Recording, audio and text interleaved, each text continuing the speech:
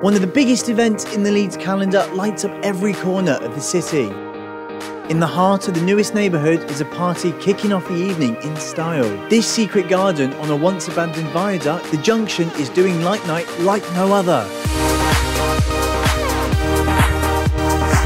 There's a giant canvas ready to be covered in glow-in-the-dark paint, and to complete the nightlight look, there's UV face painting too. There's plenty to keep you warm, with food served fresh from Homeboy Pizza Co. But if you're after a huge hog roast, Freezer Crowd are cooking away. Plus, they've a bar raising money for charity Latch. The Savvy Bakers made an appearance too, with these massive brownies.